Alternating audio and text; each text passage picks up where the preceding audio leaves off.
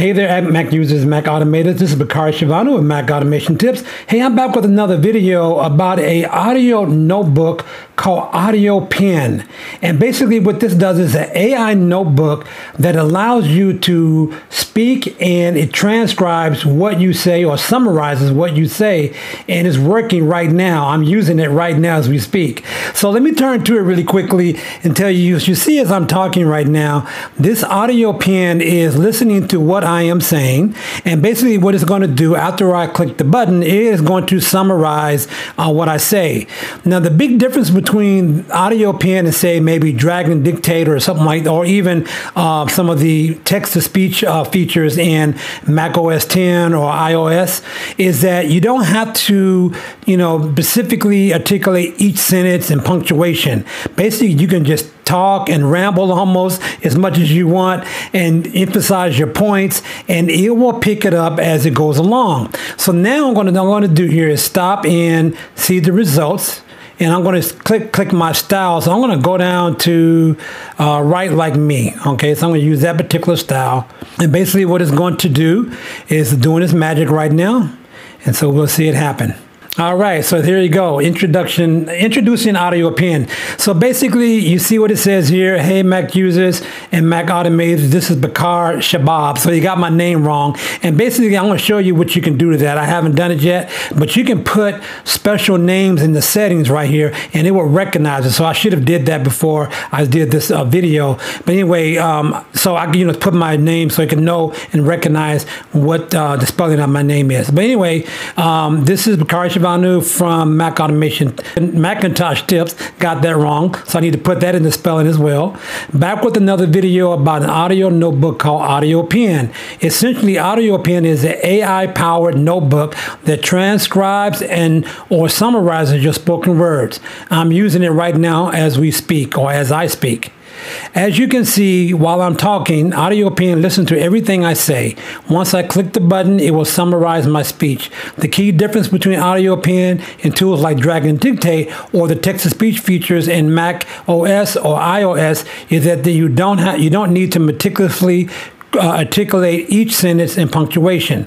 You can talk freely, ramble if you wish, and emphasize your points naturally. Audiopen will capture it all. So let's dive into how it works. So basically, that's pretty good. It's a really good summation, and it also kind of cleans up what you're trying to say and to make it look presentable. So I really like this. I found out about Audiopen yesterday morning, and I pretty much spent almost 2 hours yesterday just playing around with it and getting to learn it. And by the end of the day, I had ordered the premium version of Audiopen because I am just really elated and excited and pleased about what it can do.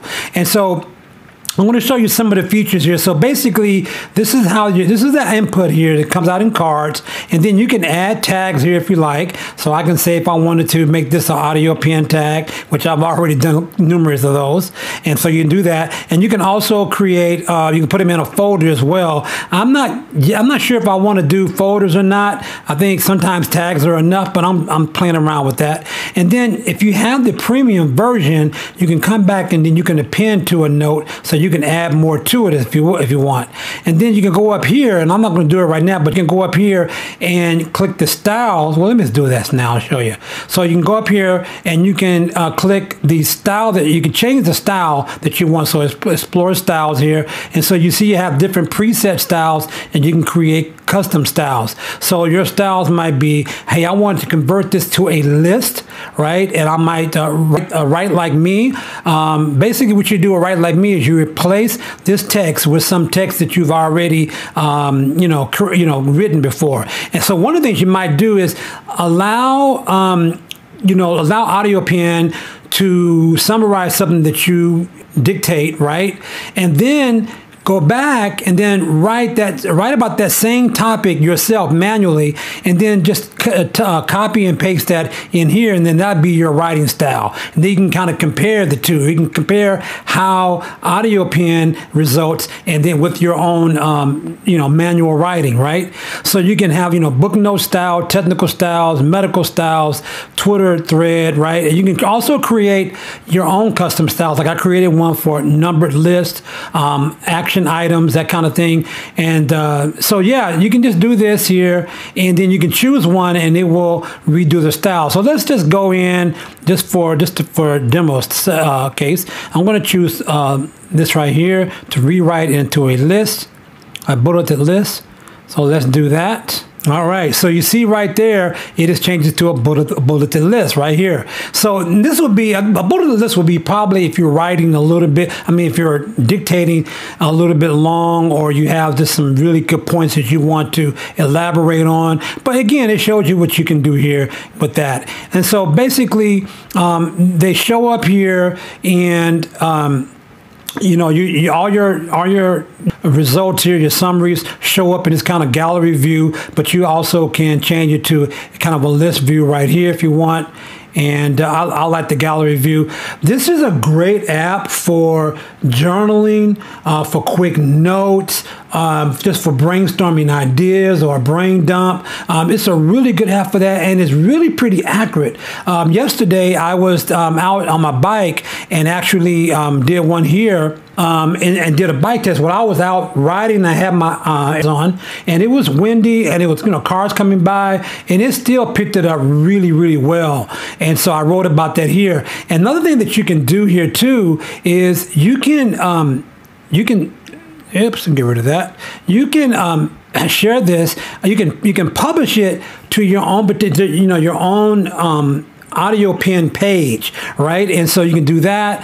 You can do an email to Twitter, WhatsApp, mail to self, right? So you can do that and share it out. Really, really easy, and that looks great as well. And that page really looks nice. And basically, what it allows you to do is you can do what's called a flash, where whatever you post just stays there for about 6 days or 7 days, and then you can unpublish it, or you can have it where it'll stay there indefinitely, right? And then if you start sharing it out, people can like it and have you, or what have you. So this is really, really neat in that regard. And then you can also create an image, and what that means is it pretty much creates an image like this. I think you can go in and customize the colors, the accent, the color accent, from orange here to green or something like that. So that's what that does. And you can also copy the text, or copy it here, and also you can delete it. Another thing you want to notice here too is that it automatically suggests and writes a title for you as well. Now, for some reason, when you copy, it does not automatically copy the title. I'm not sure why, but anyway, just for inside the app, it copies, it creates a title for each one, which is a huge time saver to me. And so right now, Audiopen is a web app. So, I think he's in the process of creating an iOS app. So if on the iPhone, you would just kind of, open the page on the iPhone and save it to the home page, and it still works just fine. All right. And so that's what it basically, there's a lot of other features in the premium version. In the free version, you really only get about 3 minutes of dictation and about 10 summaries, right? So you probably have to, if you want to keep using it for free, you would have to delete the summaries after you get past, after you get to 10. You might have to delete the ones that you don't want or what have you, and limit your download to 3 minutes. When the premium version, you get 15 minutes and unlimited summaries and dictate, summary. So that's a lot better. And you also get a lot of other features. You can, create what's called super summaries. And basically what that does is that, if you select these, like say 3 of these right here, basically all it will do is that it will, it will just kind of merge these together. It won't really merge them, but it'll put all three in one note. It doesn't, the AI doesn't look at all three and then create a brand new note.